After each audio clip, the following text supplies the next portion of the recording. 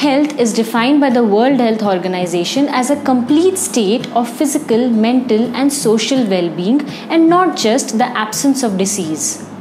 Good health or a healthy lifestyle is a more holistic concept.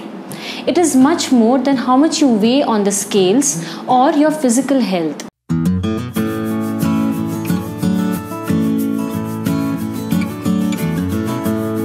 Hi everyone, this is Nirupama and welcome to SCImplify. If you are new to this channel, hit the red subscribe button so that you don't miss out on any of my videos. Today, we are talking tips for a healthier and happier lifestyle. Tip number 1. Never skip breakfast. A good morning's breakfast sets you up for the day and is the first step to having a productive day. A healthy breakfast restores your glucose levels and lowers stress in your body. It is the key to feeling energetic during the day. It has been scientifically proven that people who eat a good and healthy breakfast don't have as many cravings and eat healthier throughout the day. So there you go people, a good morning breakfast is half the battle won towards a healthier lifestyle. Tip number 2. Switch off the screen and get active. While technology and devices make our lives easier, addiction to these is not uncommon. Therefore, we must remind ourselves to switch off the screen and move around every now and then. It's great if you are someone who follows a set exercise routine every day. But a healthy lifestyle is not about being active for 30 minutes and then spending the rest of the day sitting. It's about being active throughout the day.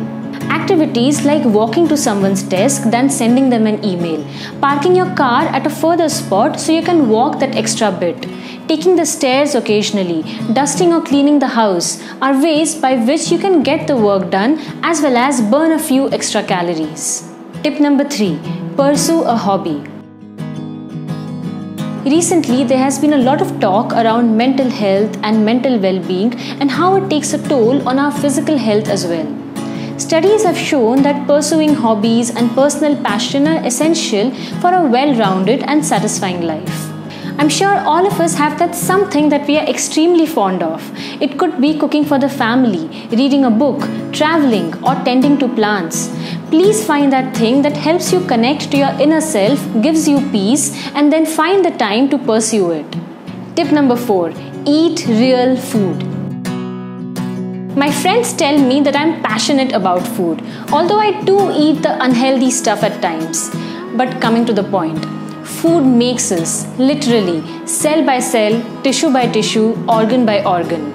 Our bodies are beautiful complex machines and we owe it good nutrients and building blocks to carry out its work. So eat good, real food. Food that grows locally around you and is not transported from miles away.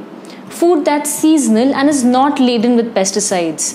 Food that's sustainable. Food cooked at home and not coming out of packets. Food that looks colorful. I could go on, but you get my point. A good night's sleep. 6 to 8 hours of sleep are a must for our bodies. I'm sure there are times when you have to compromise on sleep, but let it not become a regular thing.